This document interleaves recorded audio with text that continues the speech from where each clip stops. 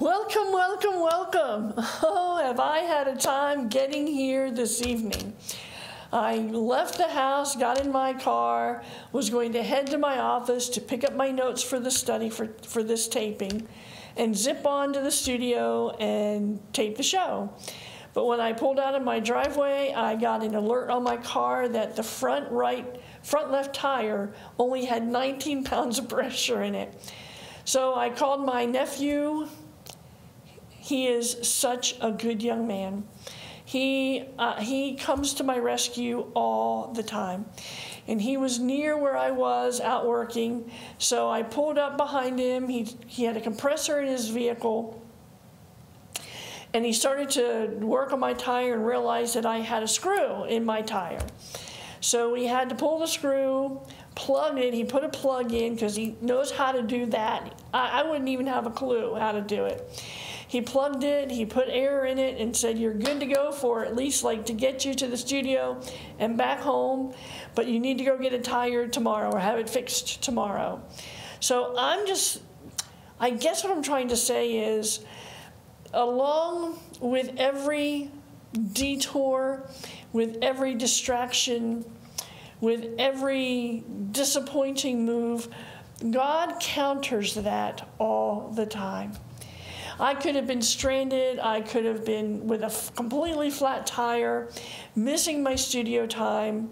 But God saw fit to put my nephew close to where I was. I mean, he was maybe 2 streets away from where I was when I called him. Literally, let me think, 3 streets away from where I was. And he had everything he needed to take care of me. That's a picture of my God. He has everything I need to take care of me. He has everything that I could possibly need to take care of me. I love when God does that before I come into the studio and tape. That he always gives me something to just grin about or to share with you or to hold on to. And so tonight, can I just share with you that God has everything you need when you need it. Now, it may not seem like it's on your time all the time, because his timing is perfect. But he took care of me in a way tonight that I'm just praising him for. I'm so grateful for a God who loves me, who gives me a caring nephew. My nephew, his name is Eli, just loves me, and I love him. And he has always run to my rescue whenever I've needed him. And I praise God that he puts people in our lives that can be his hands and his feet when we need him the most. So I'm just praising God and giving him glory for getting me to the studio tonight through the wondrous love of him and my nephew Eli. Thank you, thank you, thank you, Father. So tonight or today, I'm actually taping in the evening, which I don't normally do. But today I have a message called The Straight and Narrow. And I hold on to the end because God showed me something I had not ever seen about this scripture. As we read through Luke's gospel, or as I read through Luke's gospel, we see Jesus teaching the crowds. That's really what Luke's gospel is all about, is Jesus teaching the crowds. And as they listen, I know if it were me, and I'm sure it was them, questions would arise in their minds. And sometimes they're the same questions that you and I would wrestle with. So let me show you what I'm talking about. Luke 13, 22 and 23. Luke 13, 22 and 23. Then Jesus went through the towns and villages teaching as he made his way to Jerusalem. And someone asked him, Lord, are only a few people going to be saved? This is a very interesting question, especially so since we're talking about ancient Israel. Right now, we have many words in our vocabulary, in our Christian vocabulary, in our religious vocabulary, that have changed over the years. The word saved is one of them.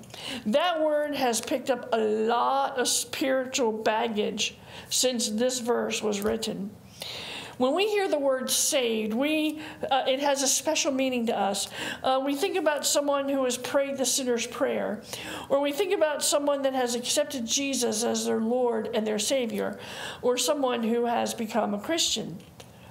But when this question was first posed to Jesus, that word had no such connotation.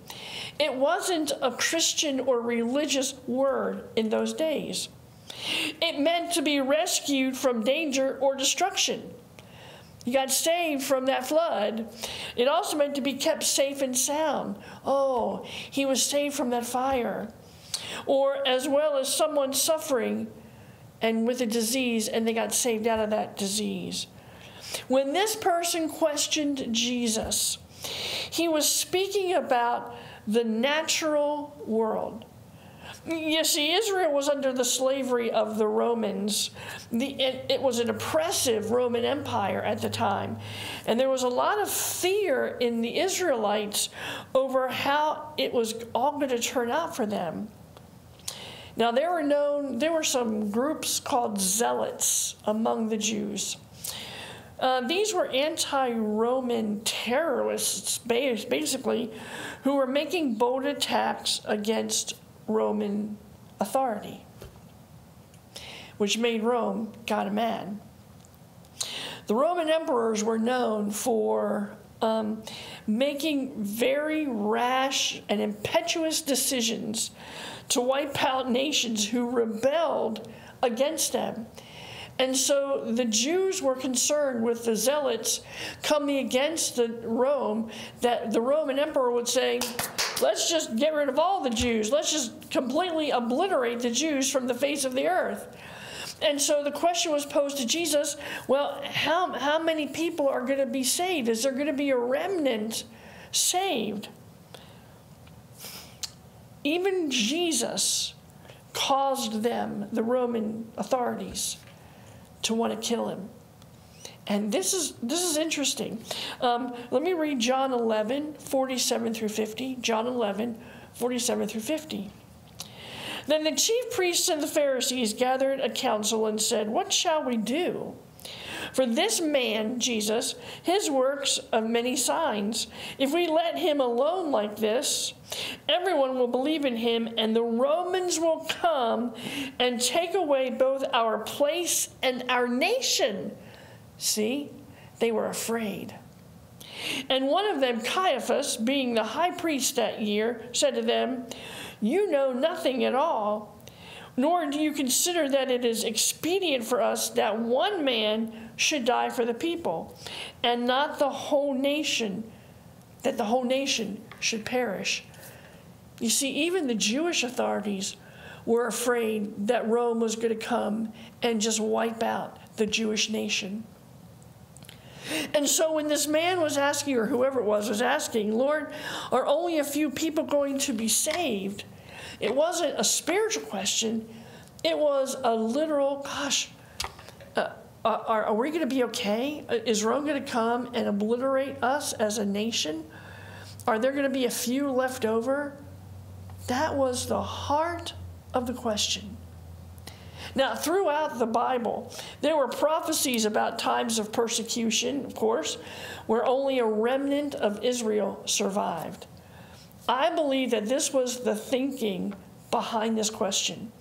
This man wanted to plan ahead for his very survival. Jesus seems to almost ignore the question and begins to tell the crowd about a more important remnant to be a part of.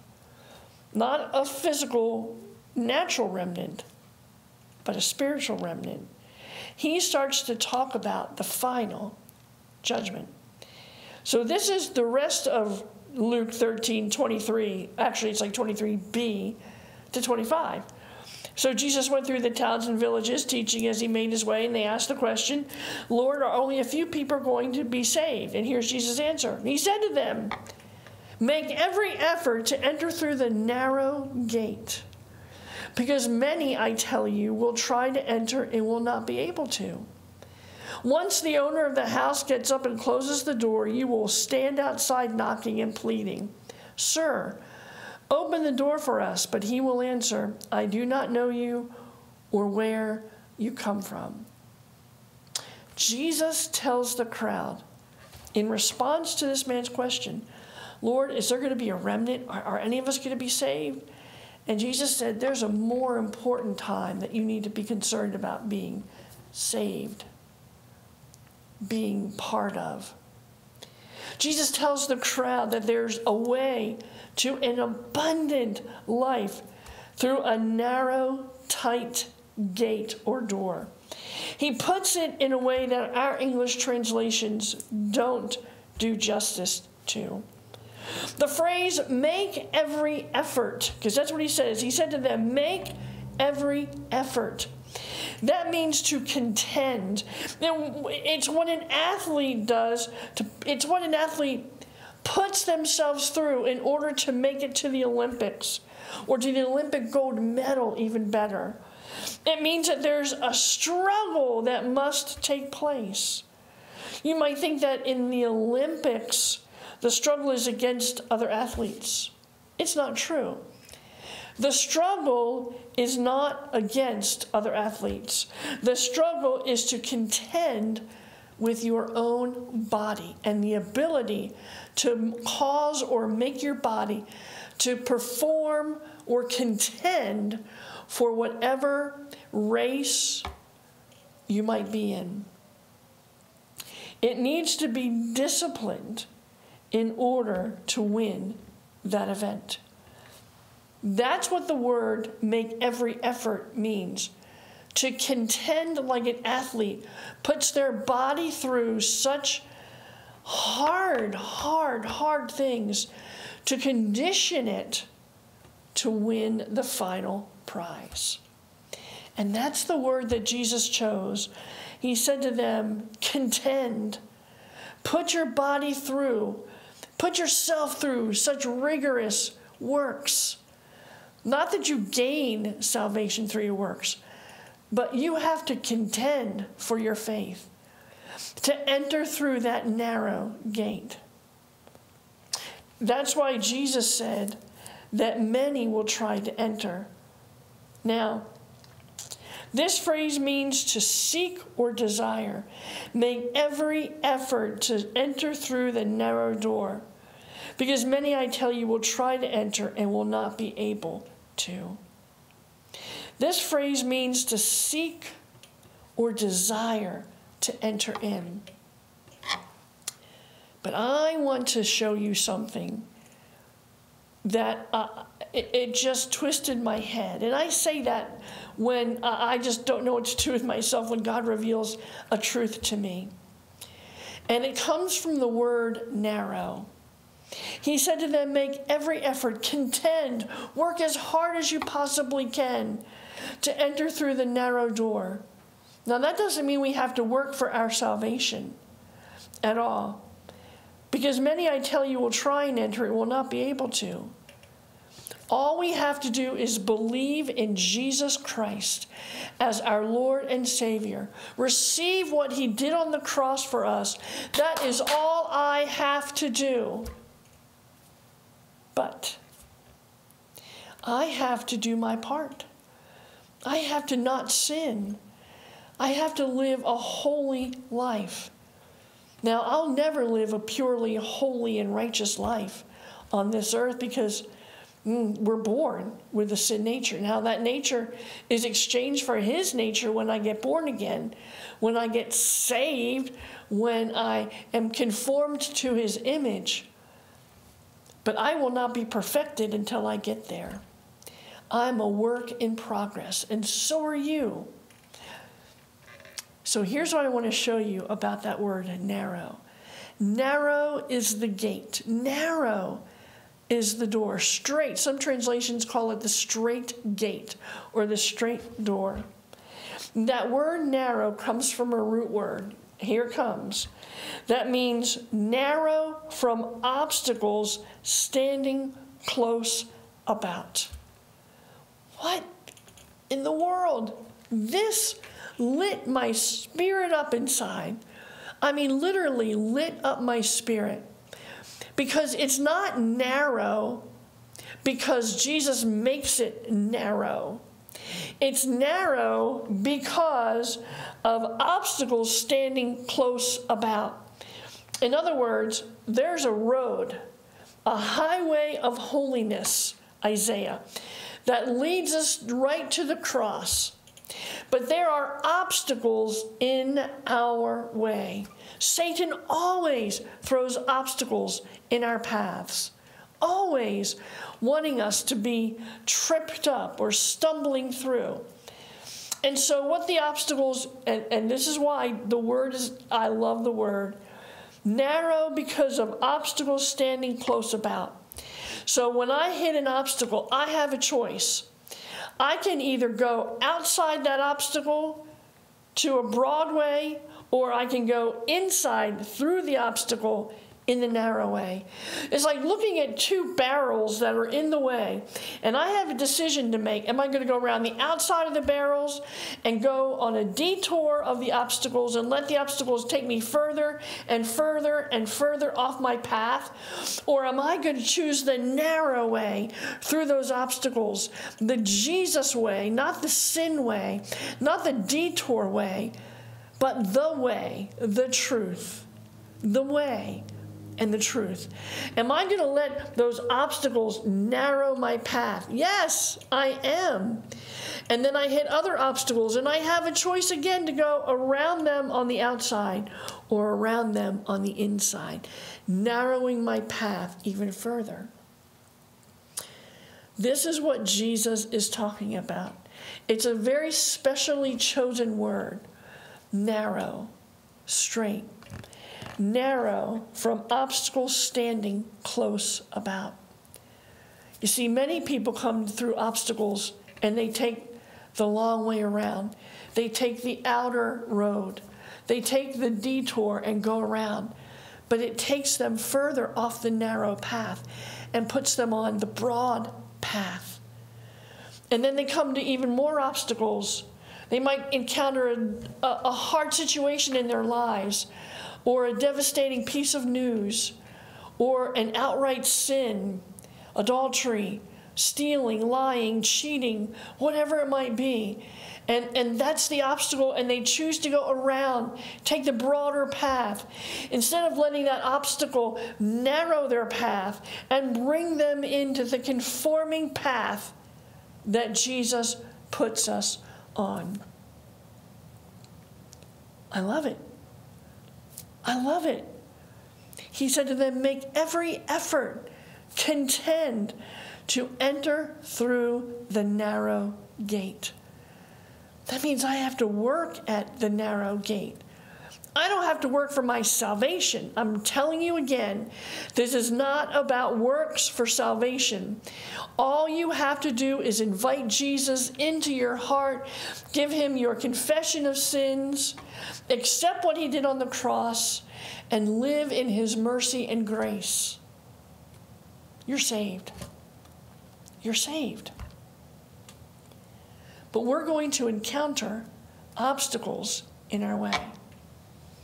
We are going to encounter the enemy's deceptions or Satan's schemes. We're bound to run into obstacles.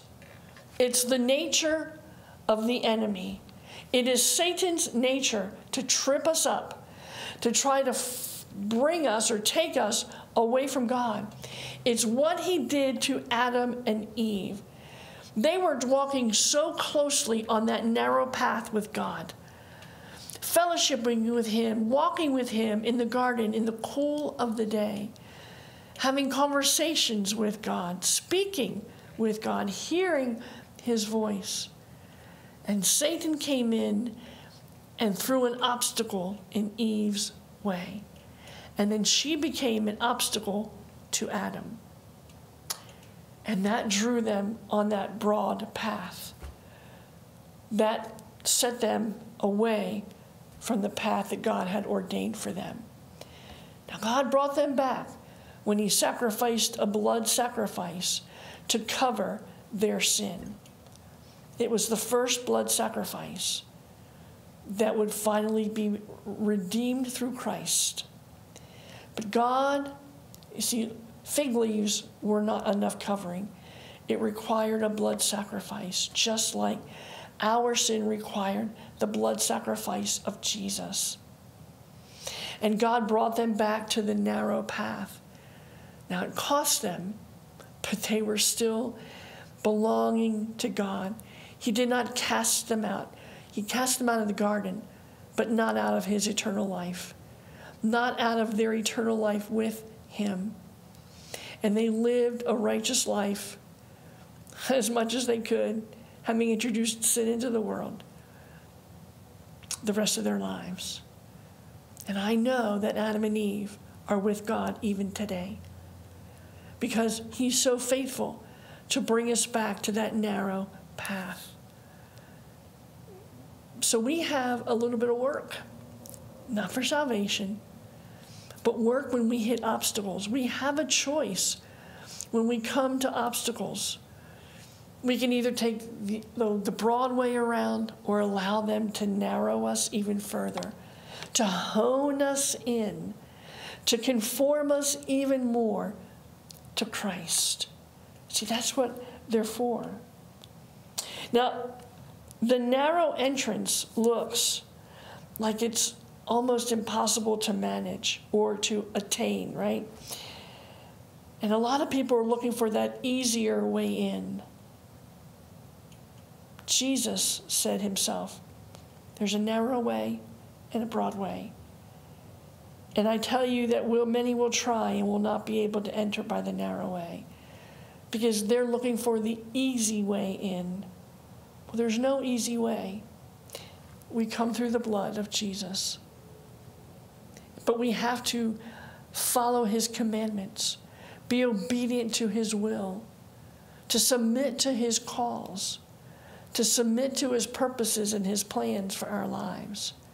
And in that submission and obedience, we're going to hit some rocky places, hard places, places with obstacles, places that want to lead us astray. Now, contending for our faith, make every effort to contend. Paul uses that word again. Luke used it in Luke 13, but Paul uses it in 1 Timothy chapter 6, verse 12. I want you to hear this. 1 Timothy chapter 6, verse 12. Fight the good fight of faith. Take hold of the eternal life to which you were called when you made your good confession in the presence of many witnesses. Fight the good fight of faith. Contend. Make every effort. It's the same word that Luke uses, and Paul uses it here. To contend for your faith. Fight the good fight of faith. You see, faith is a battle. We would like to just think that, oh, we have faith in Jesus and we're done, we're good to go. But faith is a battle. It requires us to overcome the desires of our own flesh, which, by the way, can be some of the biggest obstacles we encounter, right, in our faith journey. It means yielding to the Holy Spirit. Contend, yield. Make every effort to yield to the Holy Spirit. There's no easy way to fight the good fight of faith. Spend the time necessary to see God's will accomplished in your life, and let him take you through that narrow way. Broad is the way, and few find the different way of the narrow way. And what Jesus is saying is, listen, I am the only way. There is no other way to the Father but by Jesus. Jesus said that himself. There is no other way to the Father but by me. Some would like to think that they can serve church or serve Allah or Buddha, that they can be just good people and live a good life and not go to church, but just live an ethical, moral life. Doesn't work. The only way to the Father is through Jesus Christ himself, by way of the cross. There is no other way. Jesus is the narrow way. And when obstacles come our way, we need to hold fast to that way. You know, scriptures are full of truths about God establishing our footsteps and guiding us on the way. Jesus declares himself to be the way, the truth, and the life. That come by me. I'm the only door of the sheepfold, he says in John. That I'm the door, and you have to come through me. The narrow door, the narrow gate is all Jesus. And I love that he gives me a word like narrow and says, Jen, yeah, the way's narrow, but when obstacles come, let them narrow your path even more. When those hardships come, let them conform you to me, to be an imitator of who I am, to be conformed into his image. That's what it means to go the narrow way. And so that's the revelation I have for you. Obstacles are good. They're hard, but obstacles are good. Listen, if you don't know this Jesus, who is the way, the only way to God, will you let us help you find him? Get online, brushstrokeministries.com, get on the website, message us, call us at the office, because we want to lead him to you, because he is painting a picture of your life with him, one brushstroke at a time. God bless you.